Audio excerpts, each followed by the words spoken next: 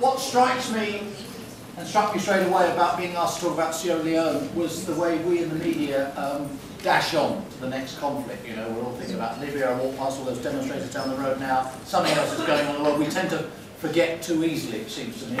And I think tonight we just draw ourselves back a little and remember a country that's had a lot of problems, still has a lot, and Mohamed here is going to, I hope, fill us in, tell us a bit more about it. Mohamed, do you think we can your voice up to shouting at the back of the room? Sure. Can you hear it? Yeah. Good. Okay. Right. So what I'm going to do, I'm going to chat to Mohamed just for a few moments, get a little bit out of him, and then at the end of it, you know, please do some pitch in as well with your own questions. Oh, and by the way, Jerry, Millione, excellent.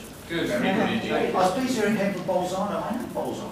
That's where you've got that Ötzi, the oldest man in the world. Anybody know about that? Go to Bolzano, great. We're getting a lot of plugs in here tonight, aren't we? Right, okay, here we go. Mohamed, just tell us, first of all, you are the Executive Director, the Country Director in Sierra Leone for ActionAid. You were at university yourself in 1991, and then disaster, war came. What happened to you? Thank you very much. My case is very serious because I went to college when it was started.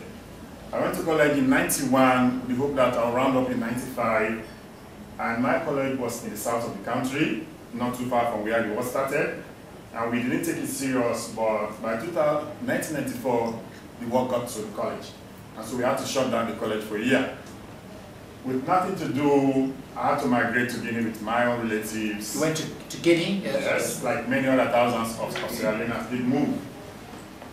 But luckily for me, because I had some level of education, I was able to survive while I was in Guinea, basically teaching some English to French people who want to study some English. Now they have an opportunity to see a lot of English-speaking people around them.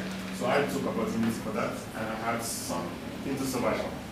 But the war had a terrible impact on your country, not just people like you.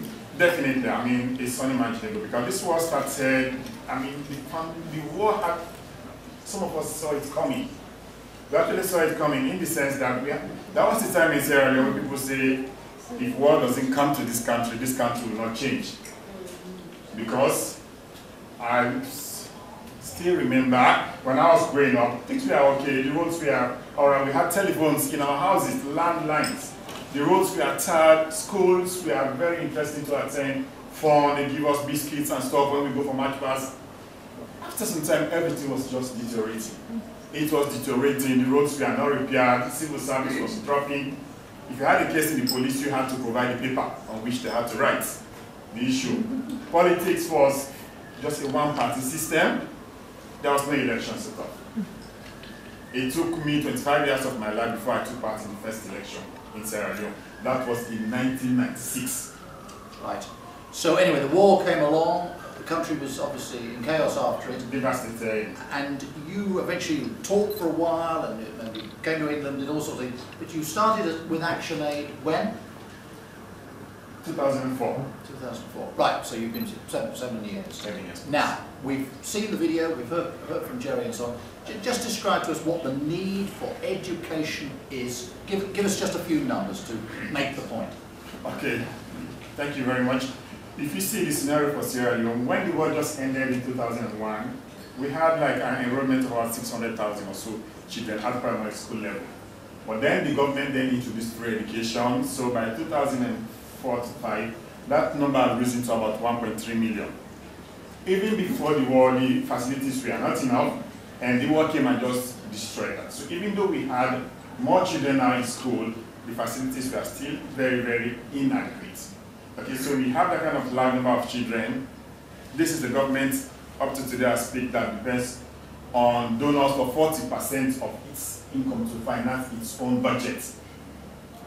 And since we are just coming out, during the war, most of the financing was just going for the war and nothing on education. That is why education suffered a lot. As recent as 2 years ago, there was a research with UNICEF that proved that 300,000 children of school-going age are still out of school in Sierra Leone. Just get that figure right. 300,000 children who should be at school are out of school. Are not in school. And some of the reasons that they gave, one has to do with access to education, one of which has to do with the distance. You may have, so a lot of communities try to establish their own little school, which didn't have much facilities, but probably just primary school level. And if they had to move to another community for junior school, that's the end of the school. Those that could not afford to let their kids move a distance of 4 or 5 kilometers to access education where it existed are all dropped out. The reasons why they dropped out: access, early marriage, violence against girls, those are some issues. You said to me earlier, you gave me some figures for literacy levels in the country. Just repeat them for boys and for girls, for men and for women. As of December 2009, the MDG report for Sierra Leone puts literacy at 49% for men and 29% for women. So there is an enormous education gap. Big gap between men and women. And the women aspect has to do with the tradition, the culture of keeping girls out of school. And probably because they had to travel some distance to access, it's easier to allow the boys to brave it and they keep the girls at home. One question I must ask you, Sierra Leone was one of these awful wars where there were child soldiers.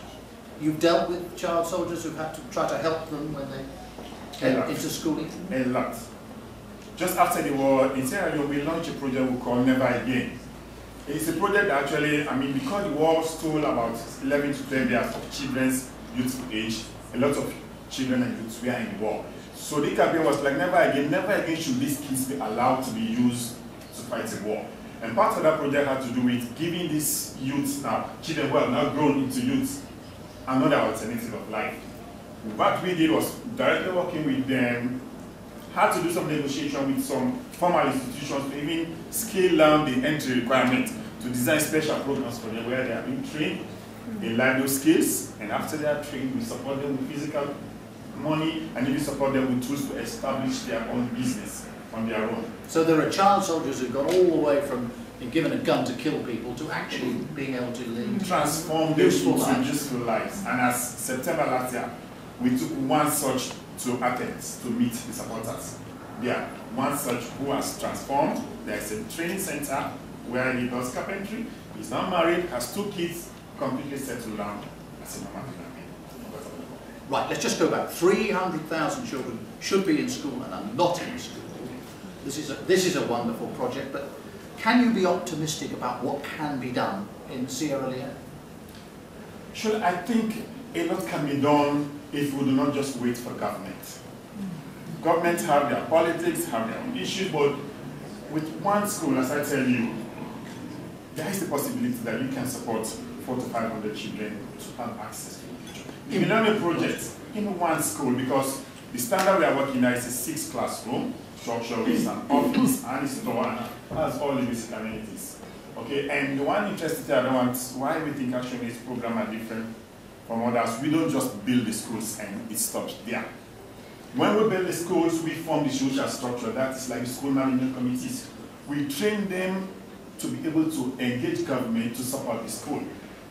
We train them so that they can hold government to account to bring train and qualified teachers in the school. And we form we go beyond sometimes form what we call Mothers Club.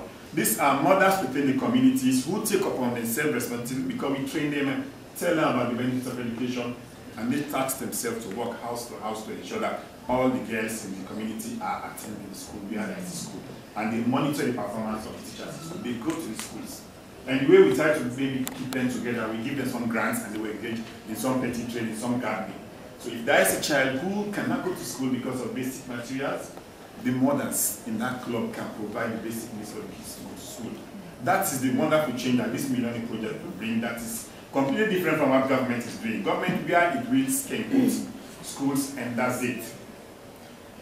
But 20 schools to have 10,000 children is a very wonderful opportunity that if those kids get, it's like we are just helping to form a new Sierra Leone.